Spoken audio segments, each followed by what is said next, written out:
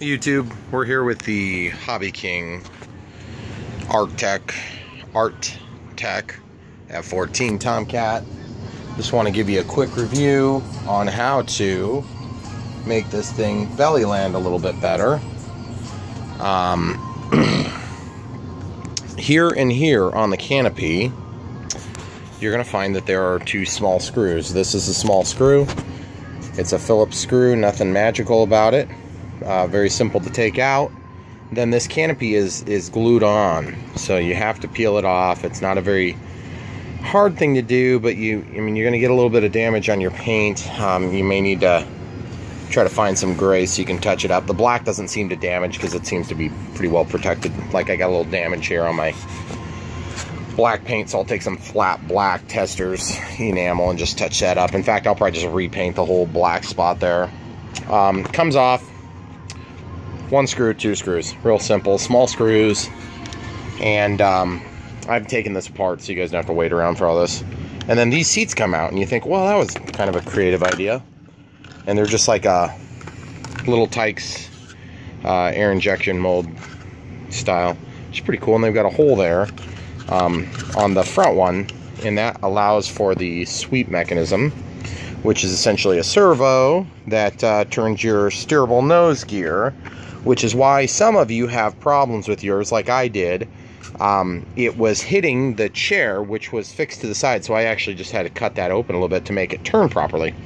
So anyway, what I'm doing today is I'm actually just taking this nose gear off to go along with the removed main gears. These are just like, you just slide them out of the socket.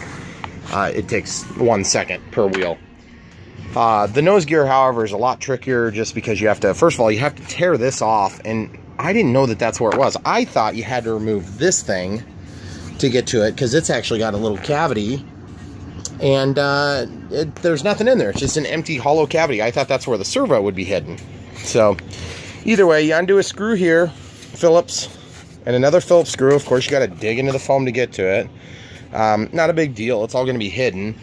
And I'm just going to take all that equipment out, and I'll just put in a little baggie, and then if I decide to put these gear back on, then I can do that at a later time. Someday I'll probably consider putting some retracts on this plane. But for the moment, my plan is to just literally hand launch the thing and land it in tall grass or something of the sort. But as you can see, it's a little tricky to get to this screw, so I'm going to pause the video and I'll show you the finished product here in just a second. Okay guys, back. Got all the parts pulled out, so one thing I did actually appreciate about this landing gear is that it's just so light duty and crappy that when you'd have a horrible landing, it would just bend. There's something about being able to bend, and these fins, I've just CA'd them back together. I don't know yet if I'm going to just recreate them all together, if I'm just going to whack some more glue on there and just make it look decent. Well, see, they're super robust, as you can see. But anyway, going back to the parts that actually matter, you can see everything's out of there except for the servo. I'll probably go ahead and leave the servo in there.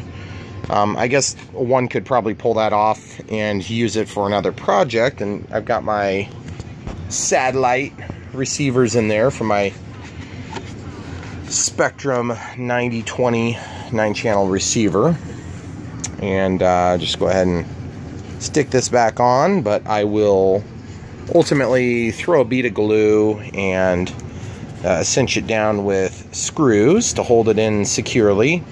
If a guy wanted to go magnetic on this, you could do that. I would recommend, if you were going to do something like that, you'd probably hinge the front, even though the back is where it would typically lift and it would separate here on a real F-14. Everybody's seen Top Gun, so you don't need my advice for that. But if you flip it forward, of course it can't blow off. But some guys have taken and put their batteries in here, and that's a really cool idea. The only thing I don't like about that is I already did all the work to make my battery fit in the bottom, which is a 4S 2200 milliamp 60C Zippy Compact. And I want to show you one other mod. I haven't tested it yet, so who knows, maybe it's a horrible mod. But I cut these vent holes, and then I cut these vent holes which will allow for a little bit more throughput on the EDFs. Who knows? It's probably going to do nothing but cause trouble. Knowing this plane, it's kind of a piece of crap. But at the same time, one thing I really like about this piece of crap is that it is a really pretty cool looking piece of crap. It does fly, sort of, after a lot of work. So I do not like the way it looks without these vertical stabilizers that are on the bottom of the plane. So I'll probably go ahead and figure out a way to get those on there. One guy on YouTube had a really nice video of all the work he did, and he went ahead and, you know, epoxied the whole bottom, which I'm going to do here in a minute because I've already ran into a problem with that. I don't want to lose this. I really like that feature, and I really like this feature. You'll notice I don't have the ordnance on here. Now that I've lost the gear, it might be time to go ahead and put the missile rails on and all that, so they can promptly be ripped off. The other thing is the drop tanks here. You can see the magnets. I don't know if I'm going to put those on, but it might help to dissuade these from being ripped off, because of course the tanks will take the brunt of the landing force. And my plans are to come in at a high alpha and just basically hit the butt and let it plop forward. I don't think it's going to damage itself too bad because of the nature of the coating. I'm not even gonna, I don't know, I'll use either a 30-minute epoxy or a 5-minute epoxy. I haven't decided yet. Probably just gonna go with 5-minute because I really just don't care that much about this plane. It's a cool plane, it's fun to fly. I feel like it's imminently ready to catch on fire at any moment just because the ESCs are not, I don't know, technically rated for the 4S configuration. But real quick view on here. I had to take this and trim down this edge so that I could get it to close, and I put in a big thick piece of tape that's fixed all the way through there, just to try to get a little better advantage when you're putting in the battery. I mean, my battery fills this entire cavity, and then the wires actually go through here. Of course, this has all been carved out, and just took a bunch of CA and just worked around it every time it would wear out and ream that hole. So this is pretty solid on mine. I can't speak for yours, but you can see I've even cut every one of those rails. So this bottom is detached physically from the tops and sides. But the whole idea is then I could crush the battery in to get it to close. And it actually worked pretty good. So no complaints there. And you can see I got a full passage to get into this other side. And that's where, of course, my XT60 to receive my XT60. I always put these score marks on there. So you've got a little something to hang on to when you're plugging and unplugging. But I just feed that through here, and I'm actually just going to take and put a clear piece of plastic across here now. That's going to help to guide the XT60 and then the balanced charger port, because I just got to get it out of the way since this cavity is literally full of battery. And then below you can see the receiver and the 4,000 wires going through to all the servos. So real quick rundown. You guys are going to get this thing out of the box if you buy one. You're going to think, this plane is sweet, it's going to be awesome, it's going to be, you know, everything I could possibly want from an F-14, and then you're going to put a 3S pack in it, even a high C 120 discharge 3S pack, and you're going to be so disappointed. So just be ready for it. I mean, I was ready for it, so you should be too. And you can see I didn't even really take the time to get too aggressively particular about my alignment there. I may go through and clean that up just a touch. Particularly on this side, I didn't seem to follow a very straight line. And to be honest, you're not going to see that very much. As it flies along, it's not going to look that bad, I don't think. But one thing I've learned, guys, gray is very hard to match, as is any color that's striking. And there's 4 trillion different types of gray out there. So good luck getting it to match anything. If you guys find an exact color, like a tester's color that matches really well, throw that on the comments below and help a guy out. So anyway, like I said, just this is the sort of thing you get these wear and tear spots. If I would have been more diligent, I could have prevented that. This spot was because I had the servo caught on fire, my swing wing servo, and so I put in about a 20-gram servo or something or whatever I had sitting around. You can see the hole there. The thing actually literally was catching on fire. I couldn't believe it. And then the servo reverser, signal reverser for this side was bad. And then also, I haven't mentioned this in the videos yet just because I always forget to. You see this doesn't have the ball joint?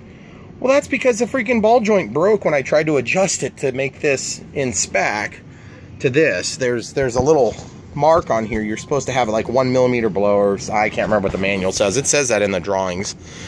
So of course I had to redo all that crap and make my own adjustment and all this stuff, and it worked out fine. But like I said, it's hard to match this gray. And I had to tear this out thinking the servo was bad.